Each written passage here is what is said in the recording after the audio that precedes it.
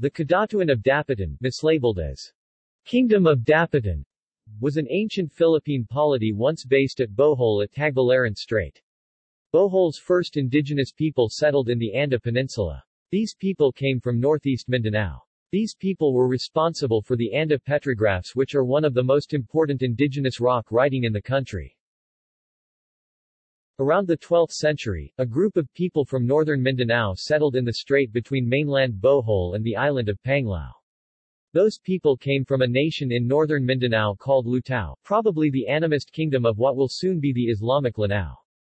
Those people established the Kedatuan of Dapitan in western Bohol because the true indigenous people of Bohol in the Anda Peninsula and nearby areas were not open to them, forcing them to establish settlement in the western part of the island.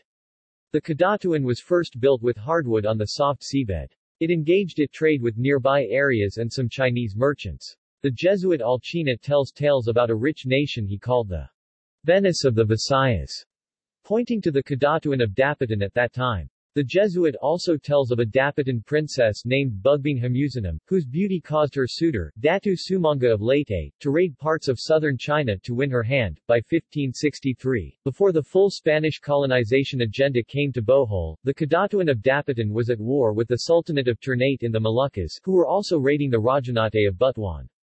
At the time, Dapitan was ruled by two brothers named Dalasan and Pagbuaya.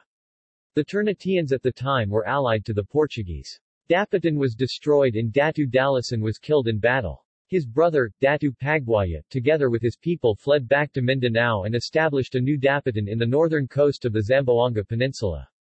The new Dapitan eventually was incorporated by the Spanish. Pagbuaya's son, Manuch, was among those who sided with the Spanish that had arrived from Mexico. He converted to Christianity and aided the Spaniards in the conquest of Islamic Manila and the Camarines area in Luzon. The people of Dapitan also assisted the Spanish in the conquest of northern Mindanao. Eventually, the Dapitans took their vengeance against the Ternateans when Manuch's cousin, Laria, guided the Spanish in their invasion of the Moluccas, Ternate. Recorded monarchs. See also: Dapitan, a city in Zamboanga del Norte. Datu.